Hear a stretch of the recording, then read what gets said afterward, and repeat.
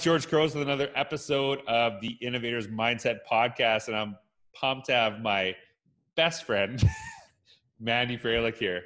And Mandy and I were just having a great conversation before this all started. And Mandy actually is the first person to actually be on the podcast in season 1 twice. And there's a reason I wanted her to be on again so soon, and it's because she actually introduced or just released her new book, Reignite the Flames, and something that I've actually been really enjoying reading. And I'll tell you, it's been pushing me, and it's making, I don't know if this is your hope, but it's been making me feel a little bit uncomfortable, really thinking about kind of my own mental health, how engaged I am. And I think a lot of people right now are struggling with that. And that's part of the reason I wanted to have you back on, because I know teachers are going back to school, and there's a lot of stress with that, and understandably. But I actually, Mandy, I got to tell you this before we start. I know I'm talking so much, but we're going to get to you in a second. I was having the worst day ever the other day, and Mandy just sent me this book, and I was just like, okay. And so I'm sitting here on phone with tech support, and then I read the dedication, and at the end it says, "And finally, thank you to George Couros, whose keynote book, Innovators Mindset and Friendship, were the catalyst for my own re-engagement." And I just started crying. And yeah, so I think, like, I don't know if I cried because I was on tech support for 6 hours. That probably had something to do with it. Yeah, it was just like, and just, I think for me, and like, honestly, that meant everything to me. So thank you for putting that in print. That was like a really kind thing to say. Yeah, well, I definitely meant it. Yeah, and I know, I think that's why. And I think a lot of people, I think especially in education, are that person for a lot of people, and don't get that recognition. Do you know what I mean? And I think a lot of times it's tough. Anyways, Mandy, I know that we've had you on before, and but maybe some people here are not listening. Can you just share a little bit about who you are and kind of what your work is right now, just to share with everybody who maybe doesn't know you right now? Yeah, absolutely. So I was a former elementary teacher and tech integrator, and recently retired from the school district as a director of innovation and technology. And so the tech piece, I work a lot in with helping districts right now, in particular, move to online and virtual work, starting up cyber programs and virtual programs. And then my interest has been, for the last few years, in mental health. And so I have, specifically with educators, although I do address student mental health every now and then, I know that there are people kind of looking out for them. So I try to stick with the educators. And so right now, in particular, those two areas have absolutely, it's almost like an app smash of things together in order to support teachers right now in this situation. So okay, and what I wanted to do, and I think this is kind of the hope of this podcast, because like I said, a lot of people are probably struggling right now. Like, I know that I'm having some rough days, with my own mental health, and just kind of, like your purpose, right? Like, a lot of people, kind of what they used to do, they're not doing right now. And then we struggle for whatever reason. So you feel you lose purpose. So I actually started reading your book, and so I'm reading the preface, and this is what I was talking about, how it made me feel like, it made me really think. It made me, and I love books like that I'm like, okay, I can't read this right now. I got to take a step away and think about this. So right in the preface, you said this, I didn't love every day of my job, and I didn't love every task I was assigned, but I did love teaching. I loved teaching so much that I did everything everyone asked of me. When I was able to take on more and do it well, I was asked to do more, and I did it because I knew it was good for the students, even though I was tired and crabby with my own family when I got home. When people said, "You're going to get burnt out," I said, "That's impossible. You can't get burnt out doing something you love." But you can. Too much of anything is still too much. So there are like so many things just in that one part that really sat with me, because I think of myself as a teacher. I think of myself when I was an administrator. I think of myself, you know, as a parent, and the one, and we're going to break this down. So one of the things that I was very cognizant of doing was not punishing people that were doing a great job by actually making them do more work, right? Mhm. And I think Sure. that's one of the things that when we know, and I think a lot of times, I think a lot about first year teachers and people new to the profession. A lot of times, you know, we say they leave, you know, within 5 years, but a lot of times, and maybe this is more of a Canada thing than a US thing, new teacher comes in, because sports coaching is volunteer. Then they volunteer for everything. Mhm. They're just getting settled. They're doing all this stuff, and then they're exhausted, and they're like, is this what this is going to be like? And then eventually they stop doing those things for whatever reason, because it's just so overwhelming. I know that I was coaching all year round when I first started teaching, volunteer, because you don't get paid in Canada for doing it. So like, talk about that part from your perspective about like just that one part about how sometimes we punish people for doing a great job. Yeah, so I think from the standpoint of leadership, you know, when you are a school leader, you are a district leader, you know who your go-to people are. Mm-hmm. Like, you know who they are. You know that when you go to them and you say, hey, can you do this? Or, you know, hey, will you take this on? You know that they're going to do it. They're going to do it well. They're going to do it timely and with enthusiasm, right? Like, you know who those people are. And so you go to them and you do that, and then you do it again, and then you do it again, and you do it again. And what happens with engagement is, what you're actually saying is, I have teachers who are engaged and I'm going to utilize them. I also have teachers who are not engaged and I'm just going to ignore them because I'm not really sure what they would do with this information. And so you essentially start working the engaged teacher into a burnout scenario because you're using them over and over. And it sort of feels, when I was a teacher, I had a couple students I could go to who I knew that I could count on them to double check the job board to make sure it was done on a Monday morning, you know, or something to that effect. It's sort of the same idea. You want your good people doing the best things, but then within that, you're also actually ignoring the people who are disengaged, and you're burning out your best people. And so what do you do then? Okay. And like, I think the question is, so what about the people that are disengaged? Like, how do you get them, you know, that are currently in that space where, you know, they might not be coming through on stuff? So, because it seems like, hey, let's not ask those people to do like the people that are doing, you know, going to the ends of the earth to do more, because it's going to eventually burn them out. But then we still got that stuff to do. yeah. So then how do you do that in an effective way to spread that around? Yeah. So I get asked this all the time, like, what can administrators do to help teacher engagement? And so one of the things that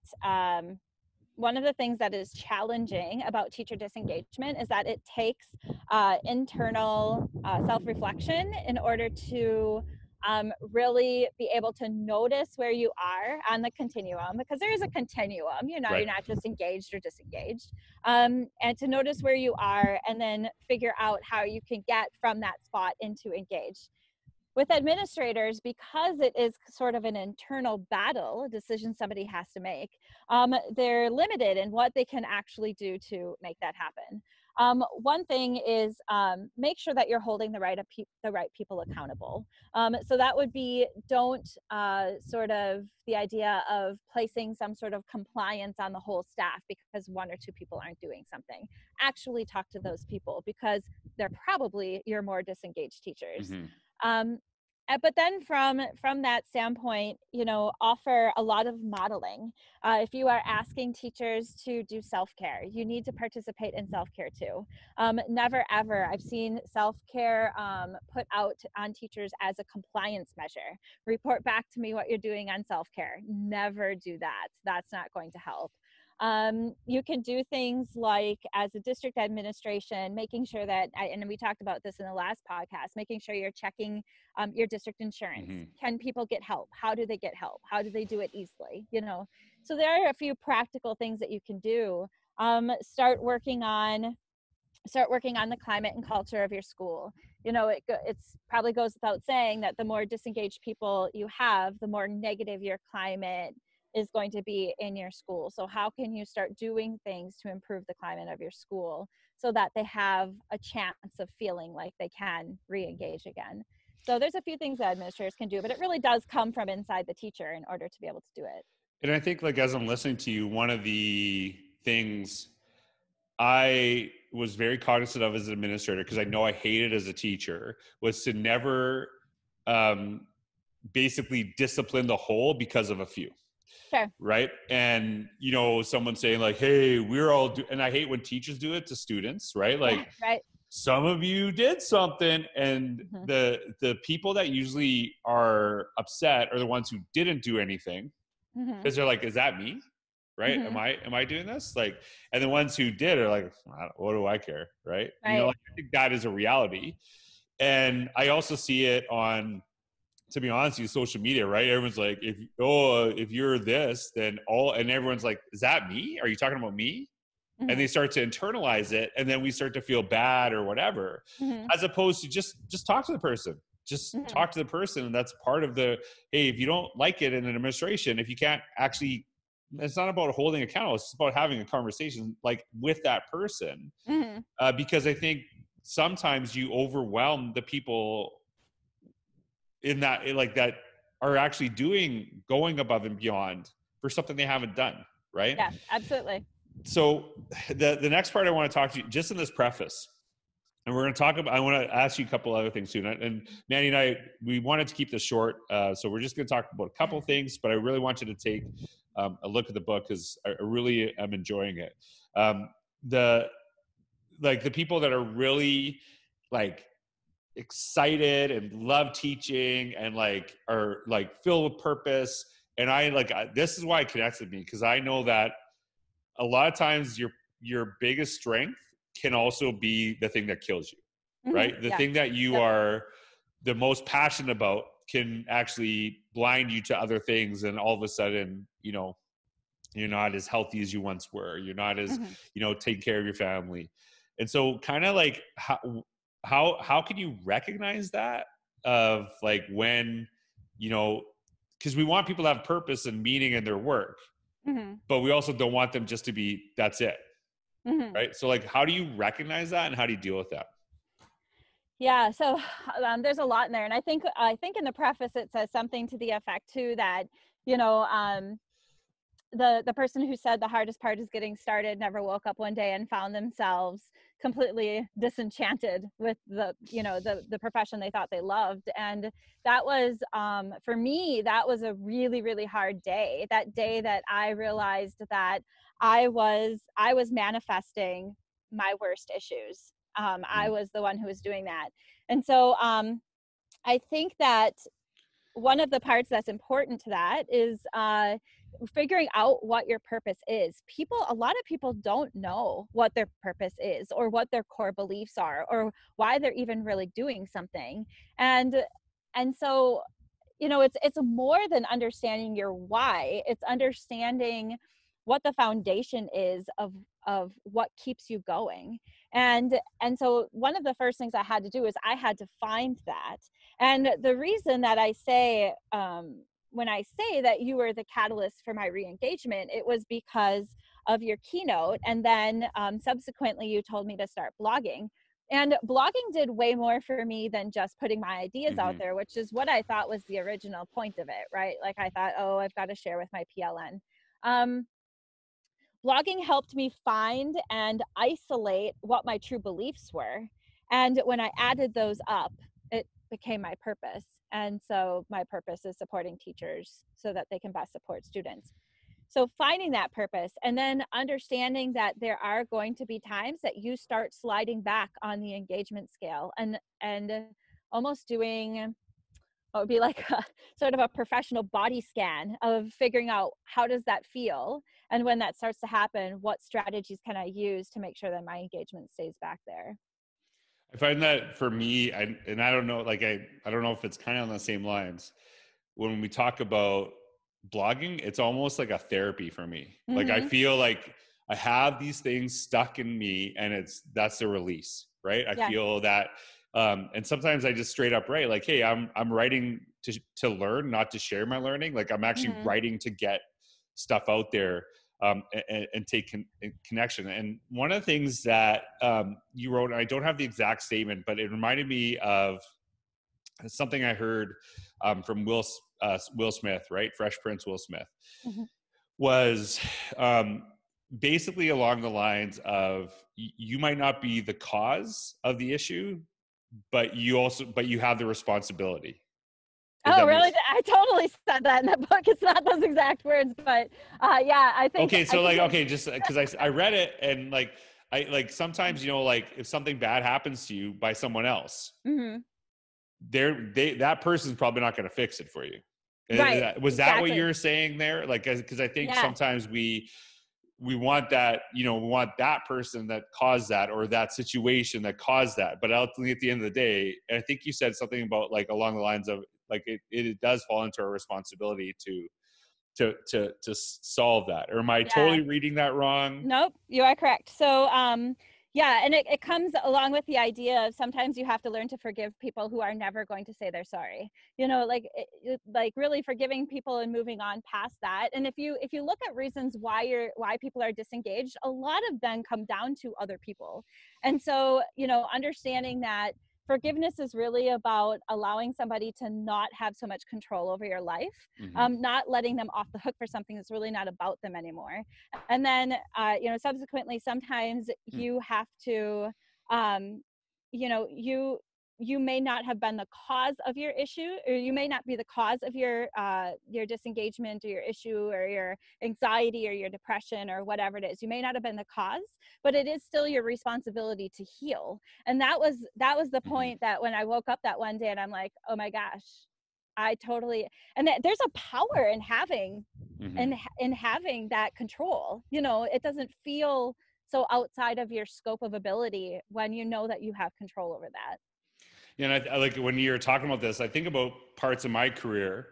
I remember I was going to quit teaching. I hated it, and a lot of it was placed blame on the situation that I was in, was on that. And then when I look at some of the stuff too, I think part of it is obviously saying, okay, that wasn't the best situation, but was I actually at my best there? What could I have done differently in that situation to make better? And once I started realizing, okay, so now that I know this, that I could maybe it wouldn't have been much better, but I actually can do something with this.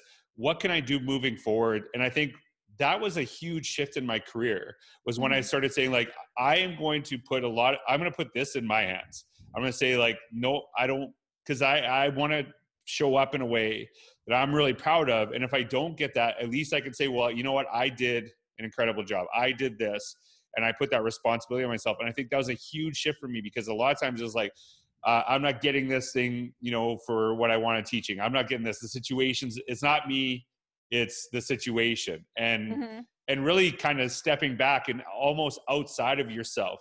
Yep. Let's say, okay, if I was watching this, what could I have done differently to make this better? Yeah. And I think that changed a lot of things for me. When you talk about these two terms, and this is the whole premise of the book, is educator disengagement and educator engagement. And as you said, it's like a continuum. Can you just talk about those two terms specifically? Yeah, absolutely. So when I started using the terms educator engagement and disengagement, I noticed that there was a little kind of rumbling in the teacher's heart of irritation with those two, because in the past, they've been used kind of synonymously for, are you paying attention in a PD? And that's not, I wanted to make sure that is not at all where I was going with that. And so the way that they came about is I took education and kind of put it together with the psychological definition of emotional engagement. And so I came up with the two definitions. And educator disengagement, I defined as the unintentional detaching, which I think is really important, of oneself from the emotional connection to the why behind education and teaching due to negative factors and or circumstances that feel out of one's control. And we did just talk a little bit about how you do have elements of control, so it's about taking that control back. This results in an otherwise uncharacteristically negative view of their efficacy selves, jobs, and potentially their personal selves. And And so when I had written The Fire Within, I talked a little bit about disengagement and had defined it as forgetting your why behind teaching, forgetting why you do that anymore. And it really was so much deeper than that. It needed a little bit more oomph, I guess, a little bit more, definition. So that's why I took that. So this is the last question I asked you. I know we're trying to keep this short. You're short on time. So in North America, some people have already started. There's some people are about to start. There's so much uncertainty. And like, neither of us are medical professionals, right? And we don't know that stuff, and we're going to leave that to the people that make those decisions.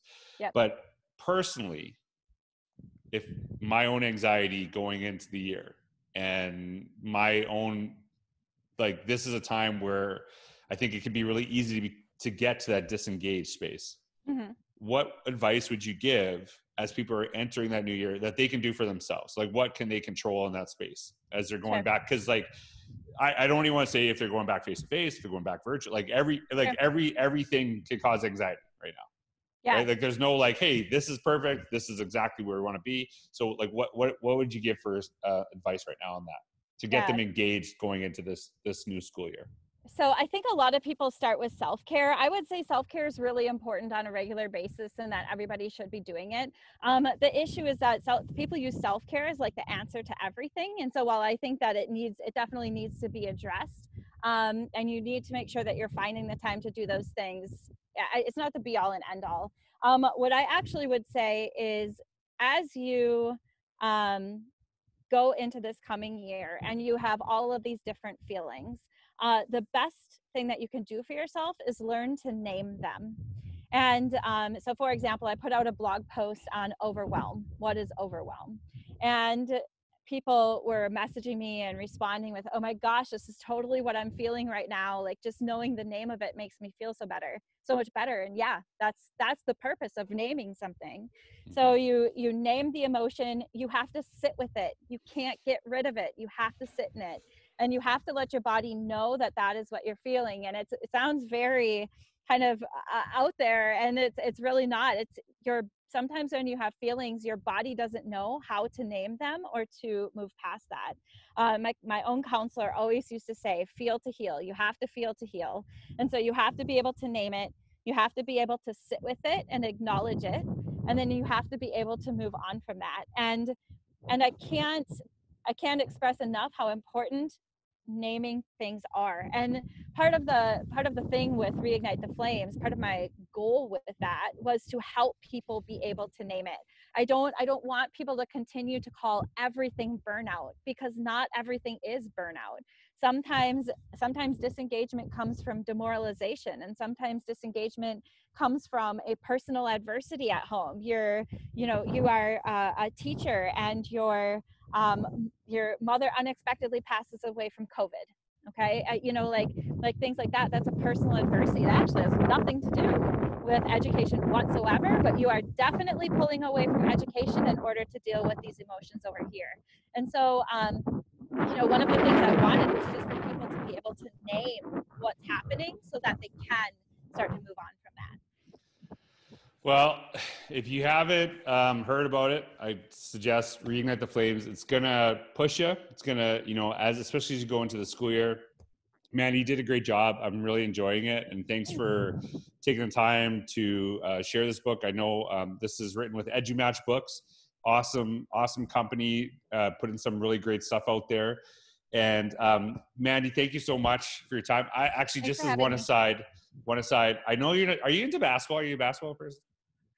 I've only ever been to one basketball game. Right. And it was the Bucks. Just so you know, Toronto Raptors are going to win the championship again this year, and they're going to beat Milwaukee Bucks. I know you're in Wisconsin, so I wanted to end with a little trash talk.